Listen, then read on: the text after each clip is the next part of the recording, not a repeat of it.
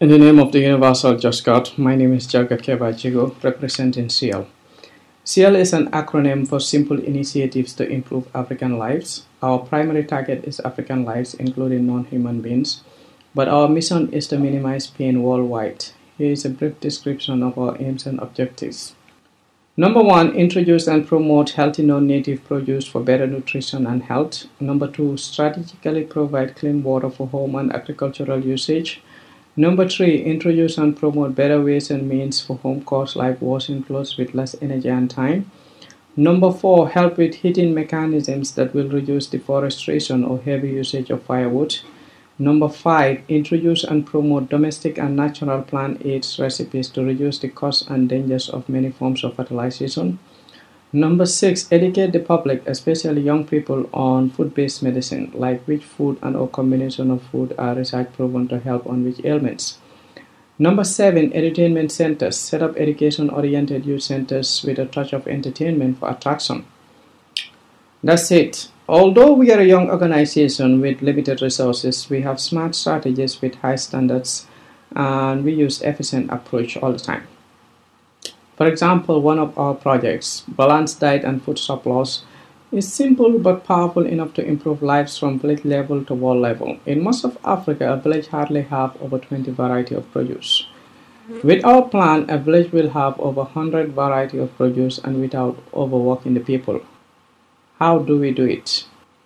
We divide about 50 fruit trees, 50 vegetables, and some indoor plants into sets of 12.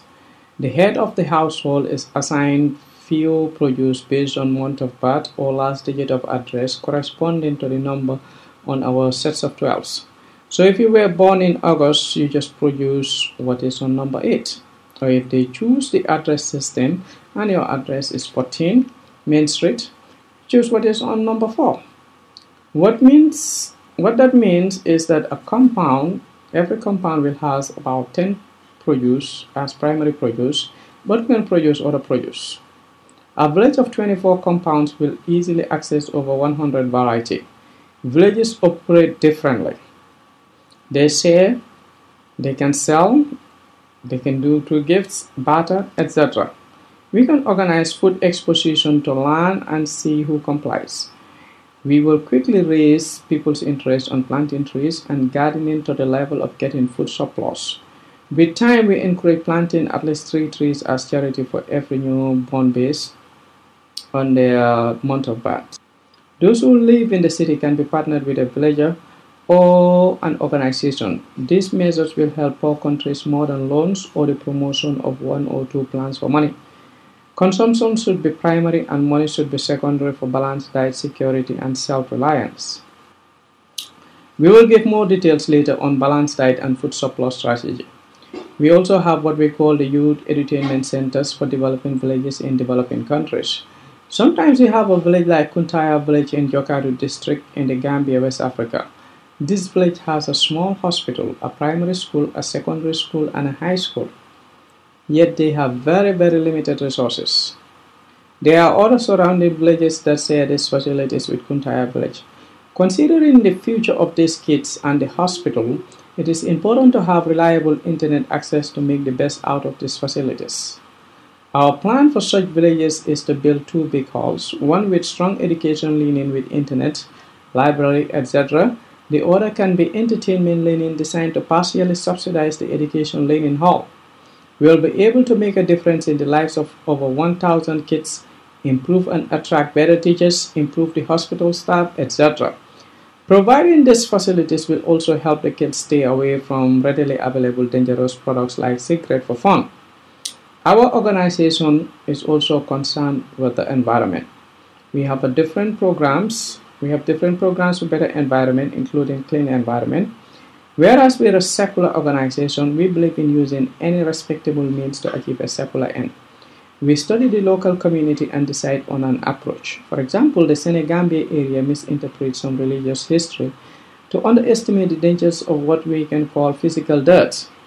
We discover they abuse the term predestination as excuse rather than thinking and using efforts to face challenges. So our approach to such a community may seem too religious to some atheists or even some believers who are secular minds around the world.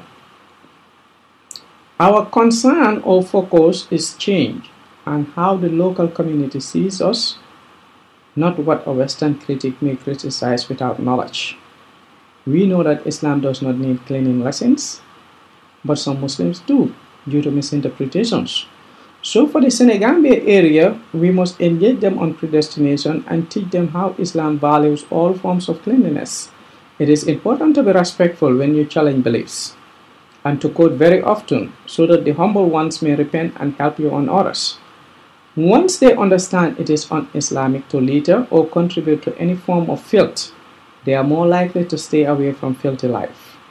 Then you can encourage them on cleanliness from religious and secular perspective, and then suggest punitive measures on art, and that there are likely punitive measures in life after death. There is calculated risk involved in our approach, but we are optimistic to make lasting change with minimal resistance due to the long-held beliefs.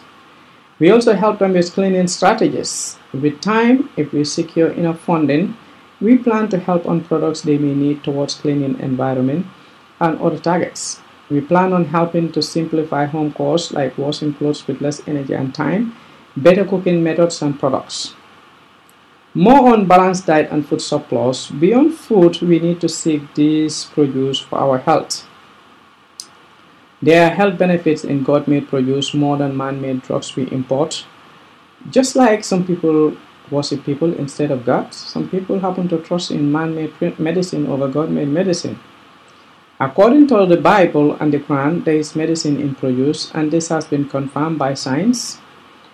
Produce can be for your body, mind, and soul. For example, there is a vegetable called kale, which is said to boost the mind. How many of you will like to have smarter kids? Do you spend a lot of money buying expensive books, paying a lot of money for study teachers, going to marabouts for prayers, concoctions, and beyond? There may be some good in these things, but there may be greater good in produce that costs little money on seeds, plus time and minor efforts. God is the best marabout and has some natural concoction for your brain. Personally, when I eat kale, I can feel something in my head. I feel really nice, I feel relaxed, and I can think better. And it may do similar to your kids or better. By seeking kale and many other non-brain food, our kids will be able to compete and surpass China, India, America, and other places. If our kids are hungry or eating anything just to survive, they are less likely to be performers. And we may pay for that on Judgment Day. God has placed enough food on earth for us to learn and seek in other ways. Some of you may fear that you may not like the produce, but what efforts do you make on bitter concoctions and bitter pills? Again, it boils down to efforts. Try preparing vegetables different ways and we will help you with suggestions. I know about 7 ways of preparing kale and there are more ways. You must like some of them. We will try to get you some of the seeds free of charge, but you should be willing to pay for it, just like you are willing to pay to get some man-made prescription drugs that is killing millions of people worldwide. Let us repent for ourselves and for our children. God has given us enough to feed them, but we are wrongly worshiping money as the only way to feed our children. All of us need to garden, and we will help you with meaningful gardening tips. Planting trees and gardening is like printing your own money, at least for food. Some of us are so impatient that we listen to the whisperings of the devils that it takes too long before we benefit from planting trees. Some trees do not take long, and God may open another door for you from the day you plant the seeds. If you plant few trees for your newborn, you and many others will benefit from the tree before your child grows to benefit you. If we adopt it as culture, your child and the world is less likely to starve. We benefit from the plantings of some of the dead.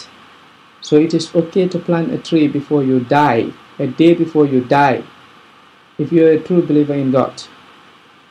It may be the best inheritance you may leave. Are you ready to put time, money, and efforts on God concoctions like kale, almond, walnuts, and other brain food for your child more than many of you spend on imams, pastors, and marabouts?